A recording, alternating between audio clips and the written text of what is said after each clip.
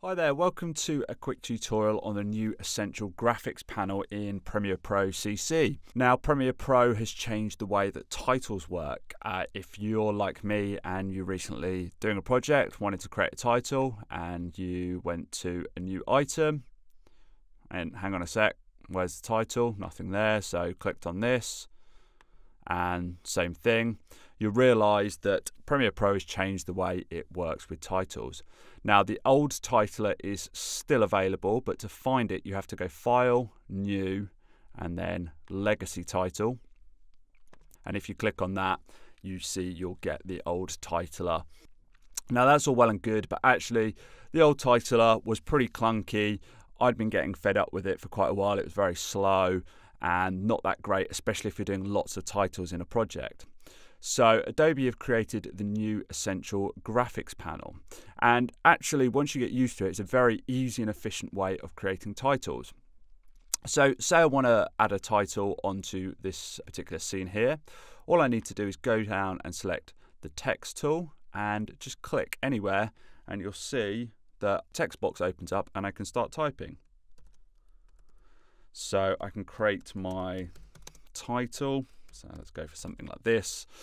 And you'll see here that I have a new panel called Essential Graphics. Now, if this doesn't appear for you, just go to Window and make sure Essential Graphics is ticked and click it, and that will open it up. What we have here is a number of controls over the title. So I can go ahead and align it.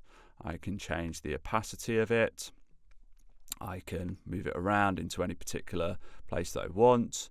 I can use the other tools as well to move it, and I've got all sorts of control over it here. I can go ahead and obviously change the font or the kerning and leading and things like that. If I go ahead and select the title, so I can go ahead and, for example, change the font to something horrible like that.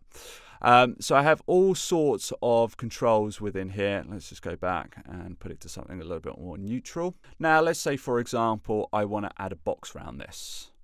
So title's looking just a little bit lost on its own. So if I go into my Essential Graphics panel, you'll see here that there's a little icon which indicates a new layer. And if I click on that and then select rectangle, I can now create a rectangle. And if I just add this on, I can shape it up, and maybe I want to just drop the opacity of that down slightly, and I've got all sorts of options here. So maybe the line, I want to go something like that, and you can add a drop shadow to it if you want. Now, what you'll notice is that the title is created, and by default it's 5 seconds long. That's just to do with whatever preferences you have set as the preference for a still image that's brought into Premiere Pro. But you can make this longer just as you would a normal clip, or shorter. You can add a dissolve to it quite easily just by playing default transition, and therefore you can fade it in and out pretty easily. The other cool thing with it is that you can add all sorts of other effects to it. Now, if you go into your Effects Controls panel and select the clip, what you'll notice is that you have the text and the shape in there, and I could go ahead and drop something like a fast blur on, and then let's say I want to blur this in and out. I can add a keyframe and then up the blurriness. Let's go something like this, and then you'll see if I play through, I've got a nice blur now on my title. So a really flexible way, and you can add pretty much any effect you like to your title. Now, one thing to note is that if you create a title with a new Essential Graphics panel, that it won't show up in your project panel. You see here I have my project panel, and it's not showing this Galactic Wonder title. It's only in the Essential Graphics panel, and I need to make sure I have it selected in order to make any edits or adjustments to it. Now, one useful thing is that I can go ahead and I can copy this title and I can paste it back onto my timeline. I can drop it over, say, this second clip I have here. And now let's say I want a different title. So I make sure that I select this different title and go into the text, and let's just be really original and just change that to 2. And let's just go ahead and make our box a little bit bigger, something like that. And let's just square them up and back into this and square this one up. There we go. Now, what used to happen when you used to copy titles in the old titler is that if you made a change to one, it would change them all. But as you can see, I can jump back and I've created a new title.